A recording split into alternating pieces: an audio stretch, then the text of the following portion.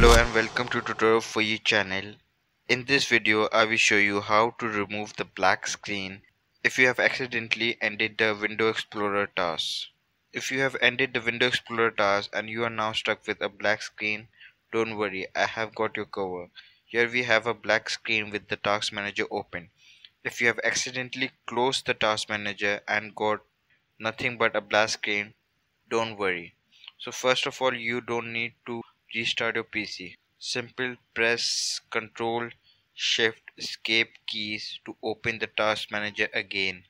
Then click on the file menu and select run new task. In the create new task window, type Explorer.exe and click OK. This will restart the Windows Explorer process and restore the user interface. If this video helped you, please give it a like and consider subscribing to support this channel.